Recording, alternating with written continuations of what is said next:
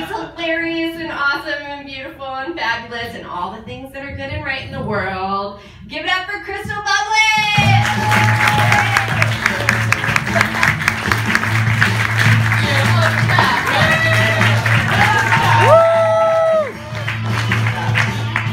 Guys, I'm just gonna, I feel like with comedy, we let you into our world, so I'm gonna let you into mine. Just, not that it's a new thing, but I'm glad this year is almost over because this was a hard year for Black people. Not that every other year hasn't been, but shit! And I mean, it's really hard because like, things happen and then you go on social media and you see people reacting and like, you start to think like, sometimes I look at my friends' posts and even some of my posts and I'm like, damn, do my white friends think I hate them?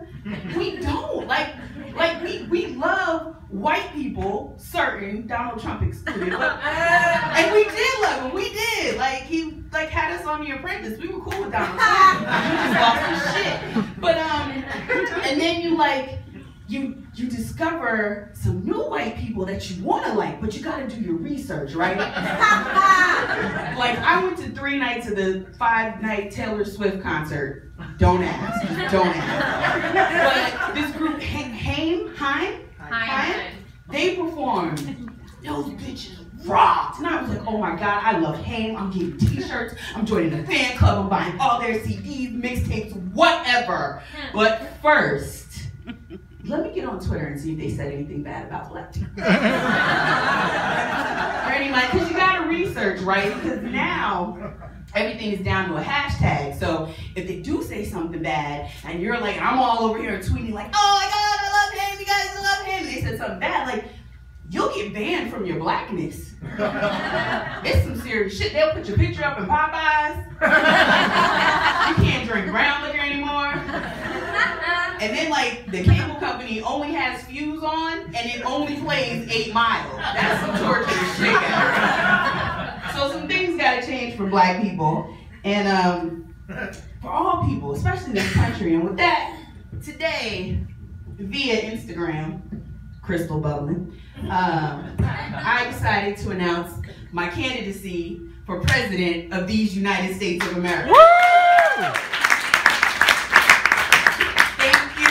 Thank you, guys. Feel free to write me in. I'm gonna do the whole like ballot thing, you know, maybe.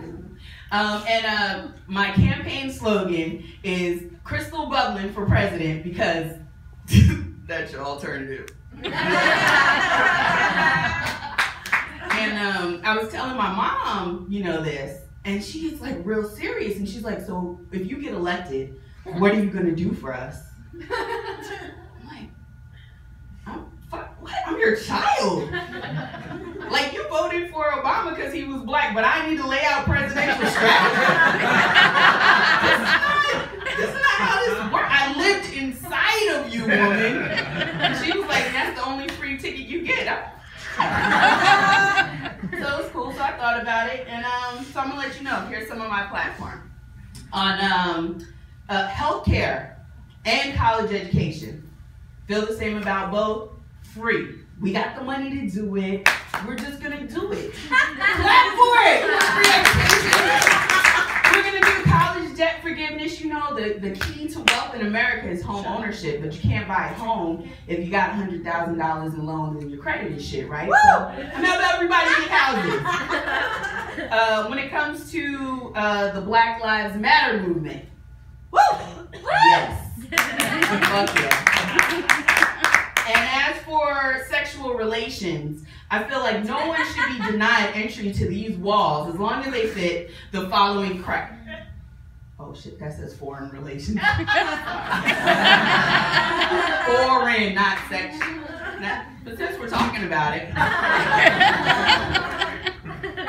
my brother is here. And my stepmom.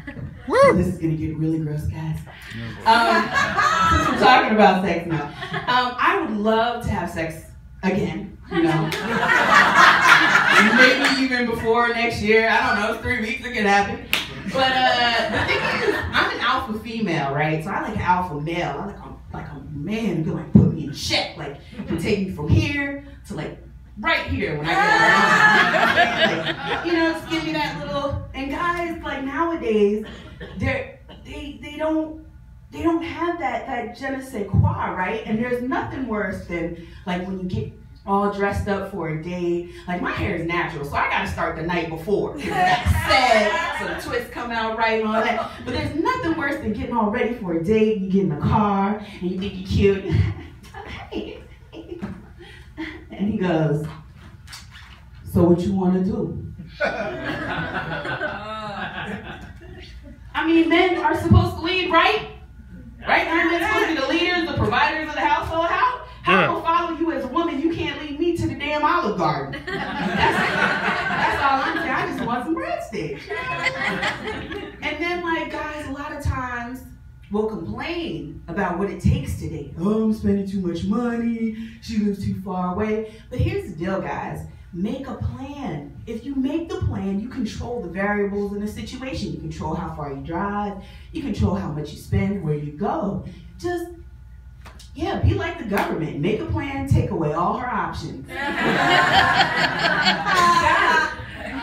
it. I'm not really worried about it, though. I feel like this is becoming a We Hate Kids show. But, because I'm not a big fan of kids. Like, they're cute for like 3 hours? 3? You nanny? 3? Oh, I got you. About, yeah, okay. And I was raised kind of as an only child, so, you know, I have like this 3-hour thing, and then I'm like, okay, no more people. But what I figured out is the cutest and most terrifying thing in the world is a baby cough. Because it's just, there's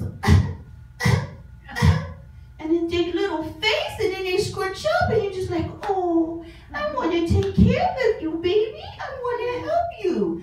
But on the other hand, like, baby diseases are some other world shit. And like, they will take out adults. You know what I mean? And like, you can't really, you know, you're like, I want to wipe his nose, but I don't know, he might have rickets or something. But I'm not trying to get shingles right now. Shit's a do. And why is it like, people always ask you, when are you gonna have kids after their kid does some awful shit? You know what I'm saying? Like, I'm sitting at my friend's house, she's got 2 kids, they're really sweet, she's got a boy and a girl, they're playing, they're having a good old time. The boy just starts screaming, crying out of nowhere, right? We look up, his sister has taken her doll and just like cold cocked him in the face. Like, I don't even know what game this was, but she just like, smacked the shit out of her brother. So he's crying, but he's not going to take it. You know, he ain't no baby punk. So he just like stands up, pushes her over. So now she's crying. And my girlfriend looks at me and I was like, so, when are you going to have kids? I don't want that. Why would I want that? Why would I want to do that to my son? No. You guys, you handle that. Thanks, moms. Appreciate you, moms and dads. So this is, this is a Christmas show. And his name is Holidays, Death of Santa. And I, you know, but my family was pretty normal, so I don't have any great, like, iguana stories like Kelly. And, I mean, my mom gave me a sewing machine when I was 11 and I cried. That's not that deep. I wanted a boombox. 11, hip hop is popping. I asked for a boombox, right? She called me, she's like, I got you a Christmas present. It's electrical. I was like, really? Can I carry it? She's like, well, it's small enough to carry it. I was like, oh my God. And I was with my dad, you know, in Virginia, right? And so when I got back home to New Jersey, I'm like, oh, I'm rapping, Master Black, so I'm gonna be like LL Cool J. And it was a damn sewing machine. I can't make Carl Kanaj. You gotta buy Carl Kanaj. I can't make cross colors. But there was one story that I know, and some of you may have heard it, but I'll just, I'll just tell you. I thought it was fun, you know what I mean? So there was this reindeer named Rudolph, and he had a very shiny nose, okay? And listen, if you ever saw it, you would even say it glowed, I'm trying to tell you. Now, there were all these other reindeers, right? And they used to laugh, and they would like call him names. And they would never let Rudolph join in any reindeer games. Like, that's rude. Then there was this one foggy Christmas Eve, right? And Santa came and he said, Rudolph, like you got, you know, with your nose so bright, why don't you guide my sleigh tonight, right? Then all the reindeers loved him. They got the vapors. Y'all know about the vapors? And they shouted out with glee. They were like, Rudolph the red-nosed reindeer, you'll go down in history. Hey, Rudolph the red-nosed reindeer. They said it again. They were like, you'll go down in history. Thank you guys.